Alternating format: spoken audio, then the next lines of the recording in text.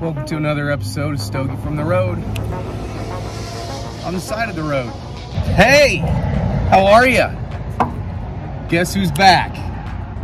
This guy. Guys, we're in Nebraska, heading to Pennsylvania from Washington State. Not a fan. I think I said that in my last video. Not a fan of the East Coast. I don't want to go, but I'm going to go because we don't do it. Who will? So, going to be a quick video today. There's been some new developments in the old Stogie land. And it's not really trucker related. You know, you kind of go through life day after day, and you get to the ripe old age of 45, like Mr. Stogie is here, and you kind of adapt to the way you are as a person. You just kind of take the way you are and the way you do things, and you say, okay, that's just commonplace, that's just the way I am, right? Right, I know I'm right, because that's what I did. So while I was at my home time this past week that just went by, excuse the vehicles that go by every time I park, there's always a plethora of trucks going by.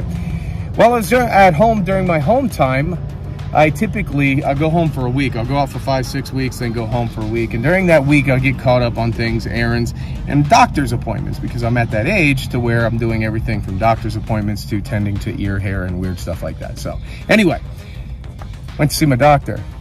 Sat down with my doctor and I was talking about the way I do things and how life is going and things of that nature. And she asked me, you ever been tested for ADHD? I was like, no.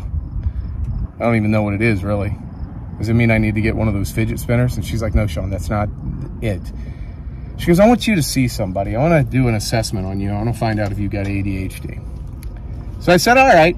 So the following day, I do this little Zoom call. And I tell you what, I've never done a Zoom call before. So I was like the quintessential senior citizen dealing with downloading the app, doing it. By the time I was talking to that damn lady, I was all freaking 6s and 7s and pissed off. I'm like, you're just a piece of shit, goddamn. Why can't you just call me on the phone like a normal person? Anyway, I think I'm turning into my father. So anyway, we do the old Zoom call and talk to her, and something happened that I never thought would happen.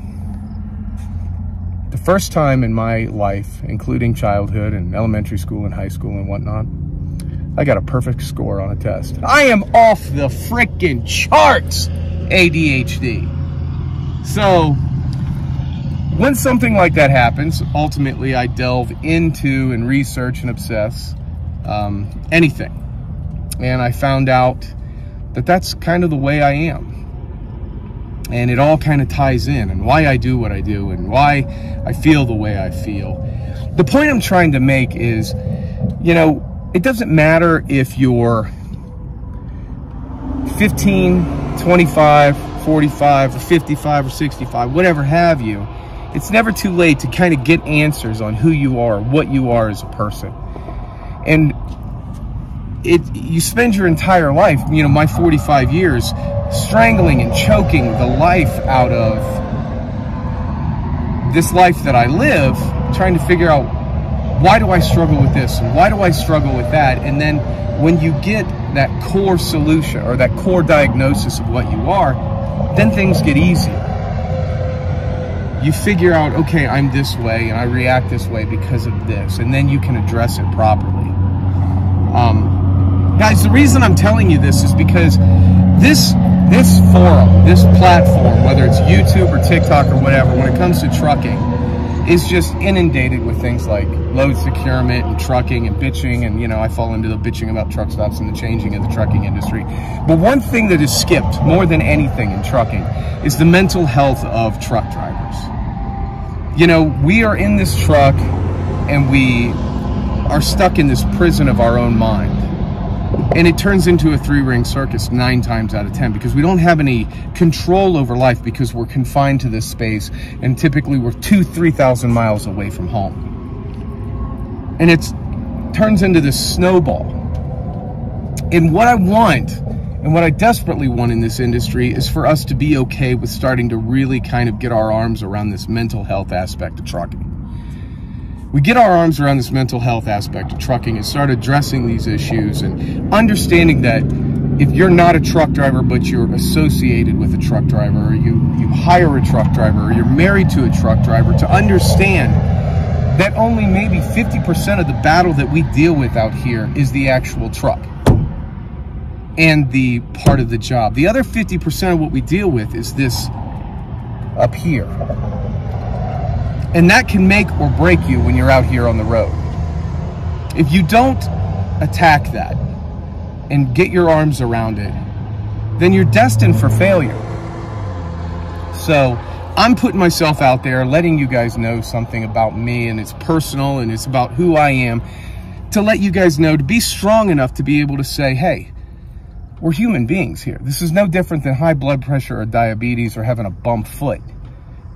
You know, I live my life with this mindset of concentrate 90% on the solution and 10% on the problem. Well, the problem is that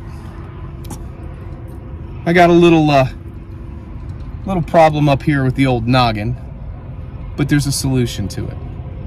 And to stay the course, to stay on top of it, so I can have a better quality of life and I can still enjoy driving this big, beautiful orange Peterbilt. So anyway, this is a quick video. I'm just letting you know. I haven't checked in with you guys in a while. There's definitely going to be a lot more to come. I'm having problems with memory issues on my phone. I'm getting ready to get a MacBook, hopefully soon, to where I can do some more editing and put some more footage. I've got a ton of footage, but I don't have anything to do with it right now because I'm having memory issues. So just be patient with me. There's a lot more content coming down the line. Just hang in there with me. Thank you so much for being here. I love each and every one of you guys, and I appreciate all the support. I'm finding support from here all the way across the pond over in Europe and things like that. It's really growing and it's really getting to turn into something that I always dreamt that it would be. So please stay with me, guys. Be patient with me. I love you all, and old Bonnie and I will see you on the back haul. Giddy up.